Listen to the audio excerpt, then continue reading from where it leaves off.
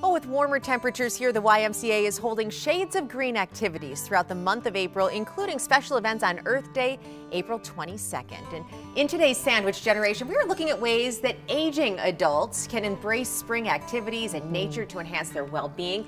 Here to help us talk about that is Jennifer Menk. You're the YMCA Senior Director of Health and Wellbeing, and Julie Mickelson, also with the Y. Thank you for being here today. Thank you, Lauren. Yeah, so many great activities. You've been talking to us about the Shades of Green. What are local Ys doing to celebrate? Yeah, well, spring is abounding, which is so wonderful, and the Y has our doors wide open, not only for the health and fitness, but also that social connectedness and that sense of community that comes with our activities. So Earth Day is next Monday, and we're doing some special activities at every Y where we'll be planting succulents or learning to build a birdhouse, or even about the community gardens, which you mentioned. And how can people participate in these activities? Well, we have, it's open to the, open for anyone to come and try. So there's different times that we'll be offering them, all found on our website for each Y. And there'll be some special speakers and things to learn about how to recycle, about pollinating, or all these healthy and Mother Earth type things.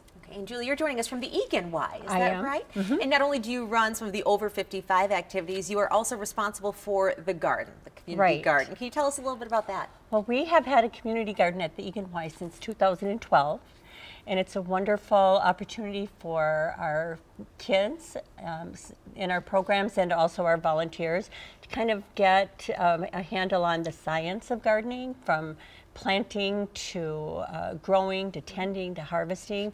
We do donate all of our harvest to, this past year was to a local women's shelter, and then to other food shelf organization that support food shelves.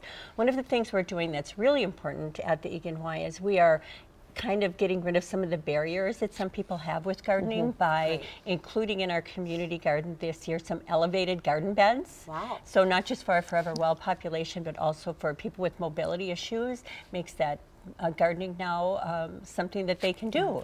So rewarding. You know, I love gardening because there's that instant gratification of seeing something that you created. So another thing, Jennifer, the Y offers is camps, and these aren't just for kids, these are for people of all ages. It really is, and camp is fun for everybody, and we're so excited because next month we'll be going to Camp St. Croix in Hudson, Wisconsin, and we do Forever Well Camp. So this is where our 55 and up population can enjoy all the things at camp: horseback riding, archery, the big swing, campfire songs, and even zip lining.